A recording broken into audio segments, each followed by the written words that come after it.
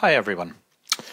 This is the first in a series of videos titled Getting Started at Flexible Blended Teaching.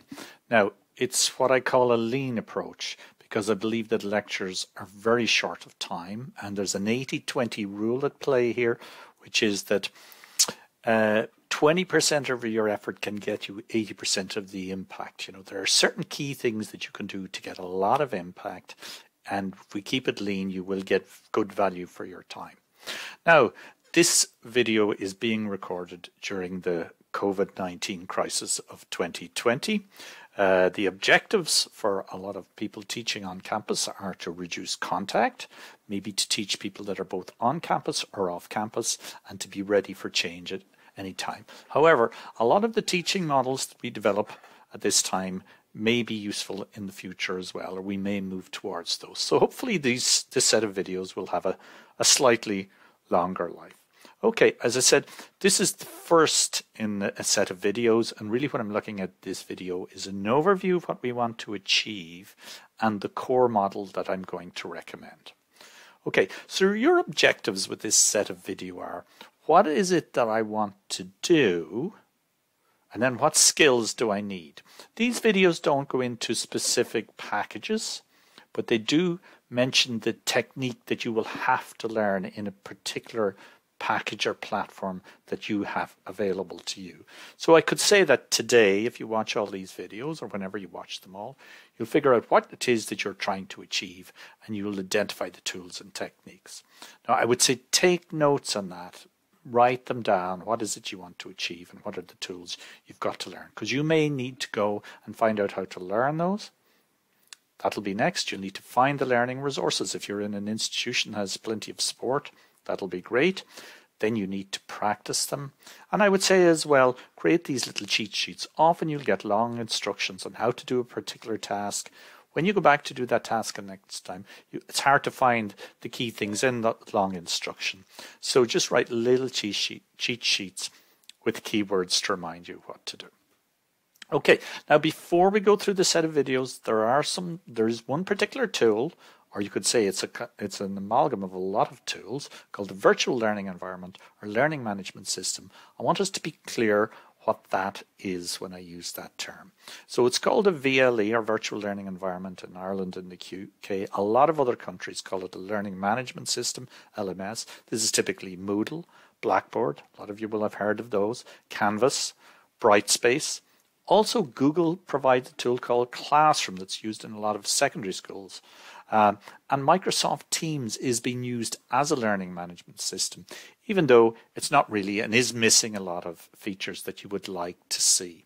Now, what are this VLE used for? Well, for starters, it's used as a repository for content. In fact, a lot of people say it's a pity that that's all lecturers use for it. They just put their content up there. But it is very useful for that.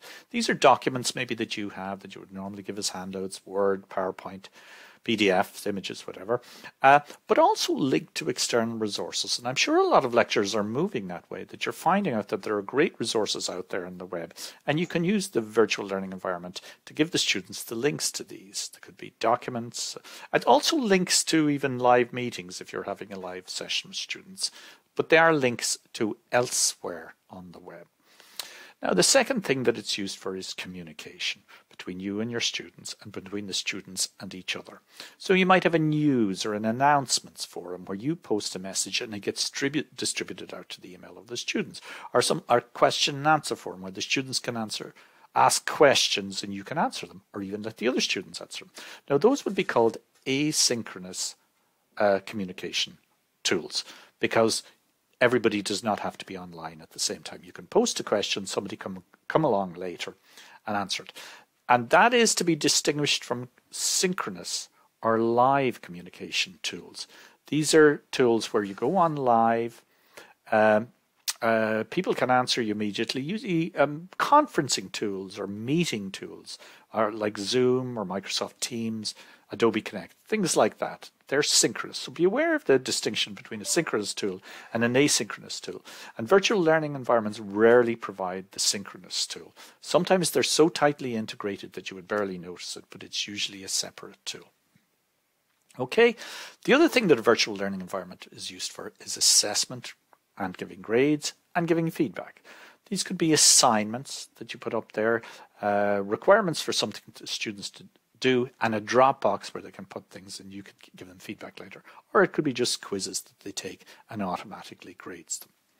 Okay, now this set of videos, I want to be driven by what we feel the students need. So I would say we need to ensure that the students have the following. They need guidance as they work through a module. They need clarity of what's required of them. Okay, they need the facility to interact with you, the instructor or lecturer. They need the facility to interact with their classmates, particularly if they're off campus. If they're not on campus, you may have some on, some off. Okay. They must have the suitable content. In other words, where are the learning materials? Okay, they're either there in the virtual learning environment or you're pointing them. They need the content. They should have activities. It's good for them to be asked to do things that will reinforce and check their understanding, and they really need feedback on their performance. Okay, now the model. The model that I'm going to recommend is called the flipped classroom. Okay, now if you've heard of flipped before and you don't think it suits you, don't panic, because I'm going to say aim for this, but don't be afraid to steer away from it. I'm going to give you a core model. I'm going to give you some options during these videos. Okay, the options, if you take some of the options, in the end it would not be technically a flipped classroom. It may be more to your liking though, so that's fine. So what is this flipped classroom?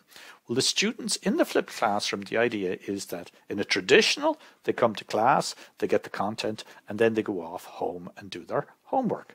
Whereas in the flipped classroom, they get their content before coming to class. It may be a lecture, a recorded lecture, whatever. Anyway, they get the content before and they come to the classroom prepared and ready to do activities. These are the reinforcement activities in the class. These could be problems or discussions.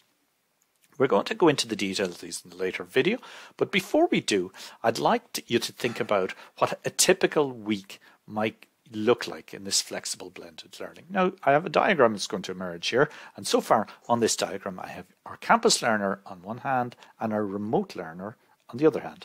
Now, I've put headphones on the campus learner. That's for a good reason, I'll tell you now. Okay, now the first thing you would do would be you would post a weekly message online. It's very important that students be clear about what's going on. Then you would deliver content to them. Now, the deliver might not be the right word. If you've content prepared or you've found it on the web, what you might do is release the content for them. Okay, so they can't see it until a specific date. That could be a recorded lecture or other materials that you have found.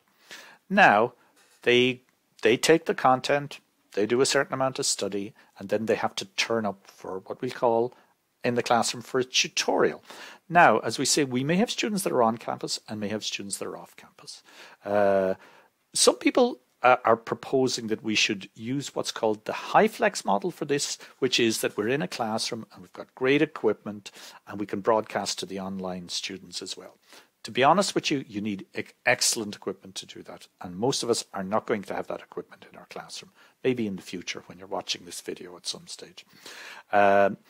So I would suggest maybe you're better to split them into two shorter tutorials, take the face-to-face people and online people separately. Now, some of you may have noticed that there's a couple of gaps in there. Of course there is. And that's because the students need to turn up prepared for the tutorial. So I would say is you give them something to do, even something as simple as a quiz that they take. And that quiz disappears before the tutorial. They would get grades for it. So give them something to do and submit some evidence that they've engaged with the content. While they're doing this, they may require support. Okay? Now, in a way, I've just put that support in there. That would be a time that they might need support when they're preparing for that quiz or something like that. But to be honest with you, they need support maybe continuously, and we'll talk about that later. So it spans the whole of the week, as it were. And then on to the next week. Now, I should say something about this week before I move on, is that this doesn't have to follow the Monday to Monday week or Monday to Friday. In fact, it might be better off if it didn't. I don't know when you are going to get allocated time to do your face-to-face tutorial, your online tutorial. It might be on a Monday, so they have to do this before that. In fact, I would almost say that Ideally, you would post your weekly outline and release your content before the weekend, because then maybe that gives them things to be doing on the weekend. So it's not necessarily a Monday to Friday. It can be any time, a week starting on any day of the week, we'll say. Okay, so now the next video is going to cover communication. And thank you for listening.